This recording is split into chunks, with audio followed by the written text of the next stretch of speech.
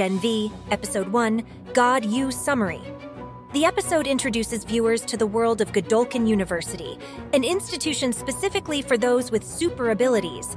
This university is operated by Vought, the mega corporation responsible for the creation and distribution of the Compound V serum that gives individuals their super abilities.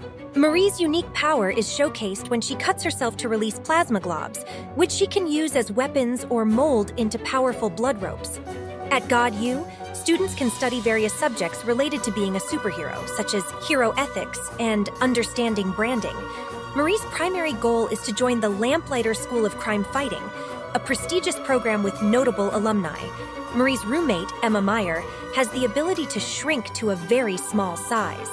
She introduces Marie to the university's ranking system, which classifies students based on various factors like social media engagement and recognition of abilities.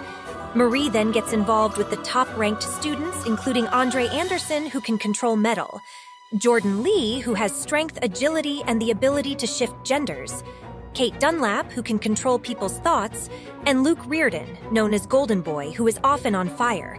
A significant event occurs at a club where the group, under the influence of drugs, witnesses Andre accidentally injuring a bystander.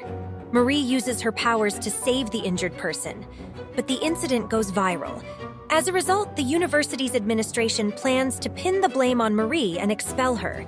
However, a twist occurs when Luke confronts a professor about the true nature of Godolkin and ends up killing him. Luke then self-immolates.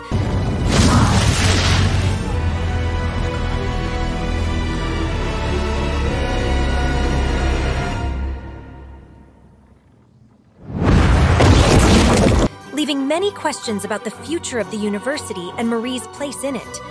The episode sets the stage for a series filled with intrigue, power dynamics, and the challenges of being a young superhero in a world dominated by corporate interests. Follow for more.